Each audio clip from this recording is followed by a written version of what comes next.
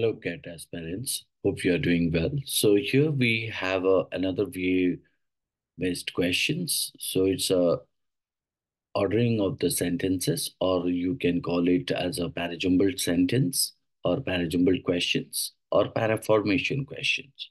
So the direction points out here: rearrange the following sentences and enter the correct sequence in the box provided here. Well, let's look at the type of the question. So generally this kind of a question asks us to rearrange four sentences to form a coherent paragraph by determining the proper sequence of the sentences, right? So the options are sequences of the four numbers. You can see that four number of sentences. Mm. So which representing the sentences, and if you need to see that, we need to put them in a proper order. Let's see that. The first sentence says that he lay on his armor-like back, and if he lifted his head a little, he could see his brown belly, slightly doomed and divided by arcs into steep sections. Now the question comes out: who is here, right? The second one stated, one morning when Granger Samsa woke from troubled dreams, he found himself transformed in his bed into a horrible vermin. Okay, so here we find out he refers to Granger Samsa, right? So let's move to the next one. So as we know that noun comes uh, earlier to pronoun. So here noun pronoun relationship approach forms. So we could consider that option two may be the beginning one. Look into the option three. His many legs. So his is referring again Granger.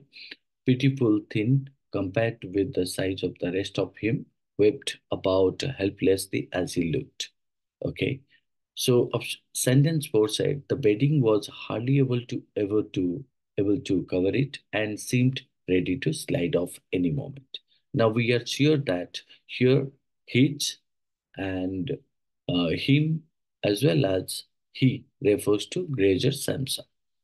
So let's look into that. So we could consider option two, or sentence two would be the beginning, as sentence 2 serves as the introductory statement presenting the main character. So it is the introductory statement. Introductory statement. Why? As we find out. So the main character here, Granger Samsa, right? So, and the central event of the story. His transformation into a horrible vermin. It's an transformation into a horrible vermin. So that you can find out here, which is given in the option two. So in that case, sentence one logically follows. Sentence one logically follows to sentence two, right? As it describes Granger's initial reaction upon waking up Um, transformed it transformed it provide details about the physical state and surrounding, like you can find out brown belly, slightly doomed and divided by arcs into steep sections. So in that case, those are nothing but called as a physical state and surroundings, giving the reader a vivid image of his new form, right? New form.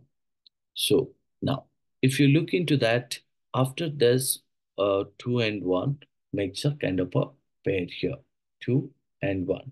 Now, let's move to the next one. Next one is called as a sentence three and sentence four.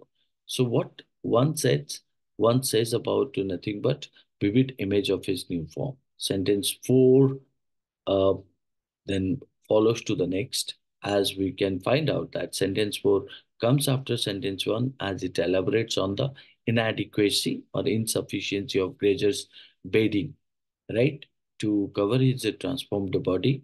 So in that case, and seemed ready to slide off any moment. So this sentence provides further context about Granger's situation, and you can say that contributes to the overall to the overall to the overall description of his surroundings. Descriptions of its surroundings, isn't it? Of its surroundings. Surroundings. So in that case, you can find out the sequence should be you can point out 2, 1, 4, and definitely the sentence 3 would be the concluding one. As you can find out, it is the concluding sentence as the paragraph by describing Gregor's helpless state. So, helpless state, helpless state as he observes his thin, failing legs, isn't it? Thin, failing legs. This sentence adds to the, you can talk about portrayal of Gregor's physical physical condition and emphasizes his vulnerability in his transformed state. Therefore, you can say the sequence is nothing but 2A143 creates a coherent paragraph that follows a logical progression of events and descriptions. Events and you can talk about descriptions. So, hence, you would find out the correct answer is 2143. Hope you understood this. That's all. Thank you.